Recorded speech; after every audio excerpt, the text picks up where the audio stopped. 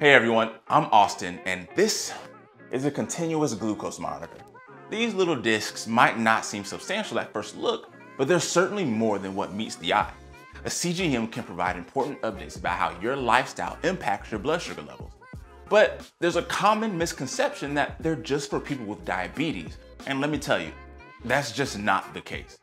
Since I've been using a CGM to monitor my blood sugar, I've gotten some amazing insights into my health that would have otherwise gone unnoticed and untracked. In fact, more than 80% of people with prediabetes are completely unaware that they have it, and I used to be one of them. Most people can expect to see some serious benefits by pulling back the curtain on their metabolism. Here are 8 reasons why you should measure your glucose levels with the continuous glucose monitor. The first reason is CGMs reveal where we are on the spectrum of glucose control. There are a couple different tests that doctors order when looking to see how well your body processes glucose, and they all sort patients into one of 3 categories: normal, pre-diabetic, or diabetic. Most times these tests are performed while you're fasted, and that leaves out some vital information about how your body is responding to food and your environment. With continuous measurement, we can get a clearer picture of where we are on the metabolic spectrum throughout the day.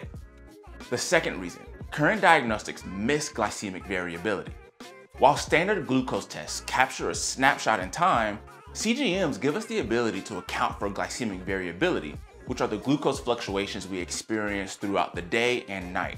This measurement is a strong indicator of certain health risks, and CGM gives a more dynamic way to help us identify and avoid spike-triggering foods and behaviors.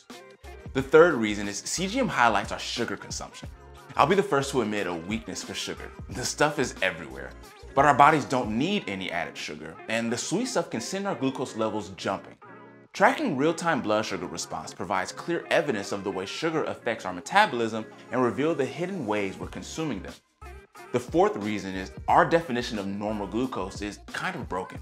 45% of Americans either have diabetes or are on their way to developing it. That's 122 million people who, at one point, were probably told that their glucose levels were normal.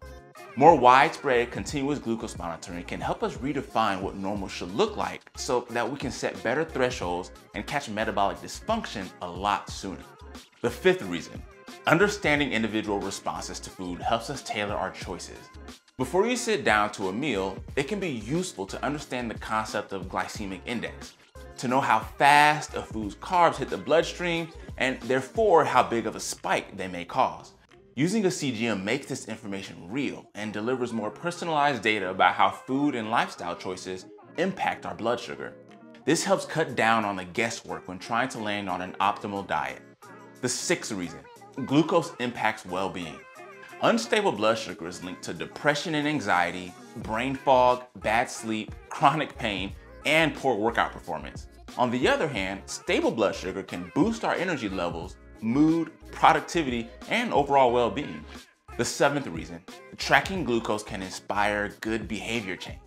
I don't know about everyone else, but I can confirm that I make much better food decisions when I'm wearing a CGM. By providing concrete information on our blood sugar, CGMs empower us to transform our behavior around diet, exercise, stress, and sleep. Biosensors and intelligent software encourage us to stay accountable to ourselves. And finally, the absence of evidence is not evidence of absence, meaning although there's mostly only anecdotal data that shows the benefits of the average person tracking their glucose, that doesn't mean more concrete data isn't developing. The technology has only been around for a couple decades, and medical science is just waking up to CGM's vast, widespread potential. With more research to come, our ability to use CGM will only continue to help guide and sustain healthy lifestyle choices across the nation. All right, so those are the 8 reasons why glucose is worth measuring. If you enjoyed this piece, I highly recommend watching the companion piece to this blog post titled "Why Glucose Isn't Enough for Good Health." There's so much more to optimal metabolic health than monitoring glucose, but we're excited about the many doors that this amazing technology will open for the world to benefit from. Thanks for watching, and I'll see you in the next video.